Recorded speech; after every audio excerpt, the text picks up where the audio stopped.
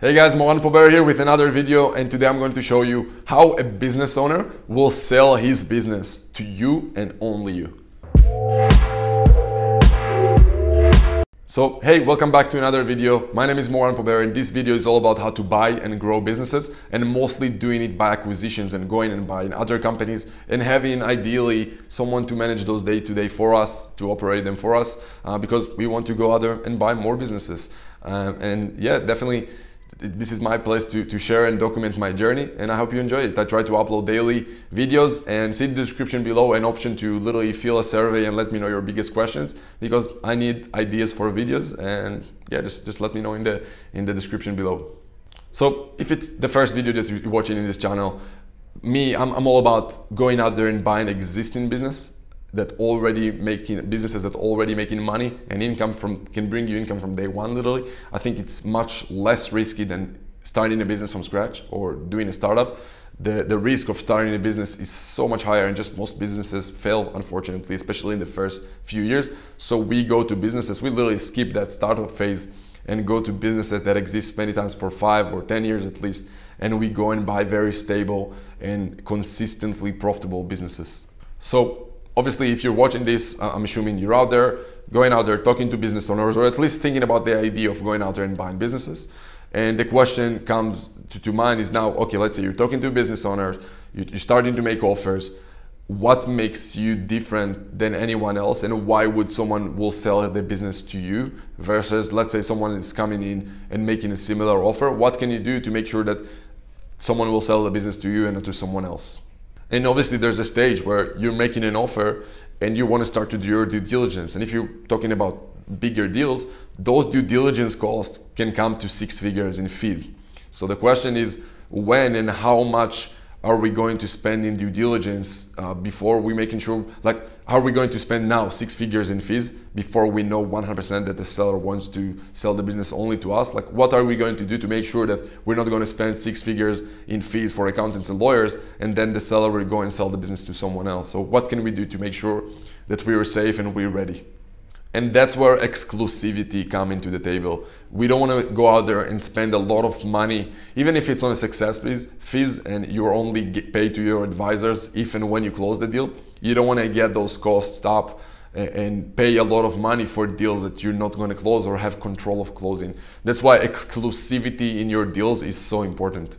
And the way it works, that if you're sending an offer that the owner is willing to accept, the seller is willing to accept, the next stage in the process is you want to sign an LOI. It's basically a letter of intent, and it's really, really important, because that's where exclusivity comes to mind, and that's where you agree on the fact that you and only you have the option to buy the business for at least a specific period of time.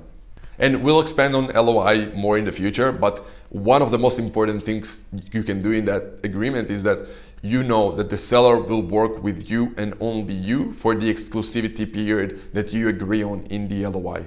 Because if the owner is not certain that he wants to sell the business to you specifically, you just don't want to spend a lot of money and time into doing your due diligence on a deal, and you want to make sure that you both on the same page and the same track to sell and buy the business.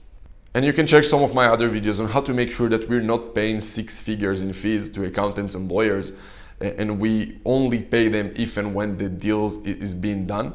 It's basically a success fee basis, and you're only paying them if and when the deal is being done. Otherwise, you can pay a lot of fees to those advisors, and trust me, you don't want to do that. Like, I know a company that bankrupt just by paying too much fees on too much due diligence that they did on too many deals that they didn't close.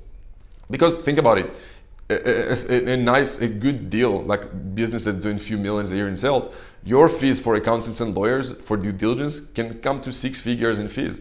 And there's only so many 6 figures to different deals that you can do. I don't care how much money you have, those money are getting pumped up to a lot of money in the end of the day. And if you're not making sure you have those things aligned and ready to pay for, ideally from the business you're buying, you're just literally making big mistakes here, because you just don't want to risk yourself that much. You want to make sure that you only get paid for those advisors if and when you close the deal, and you want to make sure you have that capital to pay for those fees from the businesses that you're buying.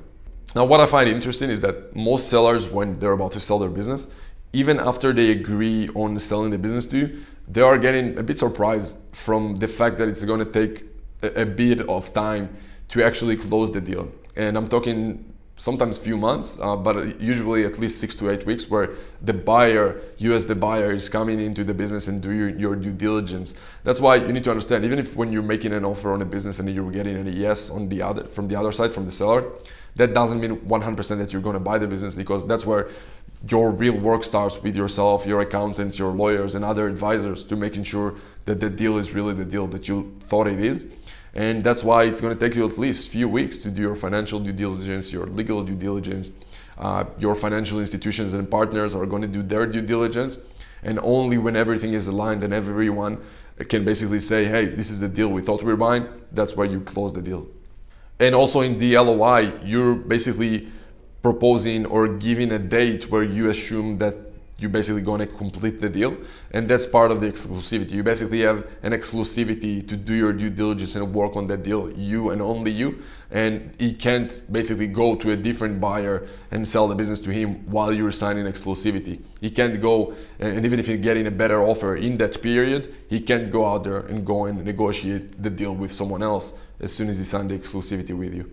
So yeah, that's pretty much it for today. Remember, with all of your deals, after you're getting an offer accepted, go into LOI and make sure you have those exclusivity terms in there, because otherwise you'll pay a lot of money in fees to accountants, to lawyers, to other advisors, and the seller can literally go and one day change his mind, and you already paid your fees, and you don't want that to happen, because those fees can be really expensive in the end of the day.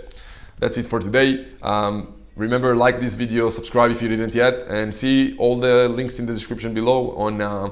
Just join us in our free Business Mind Mastermind on Facebook, and help me with topics for other videos, because I'm trying to post daily and really keep this channel is engaged. So yeah, hope you enjoyed it, and I'll see you soon.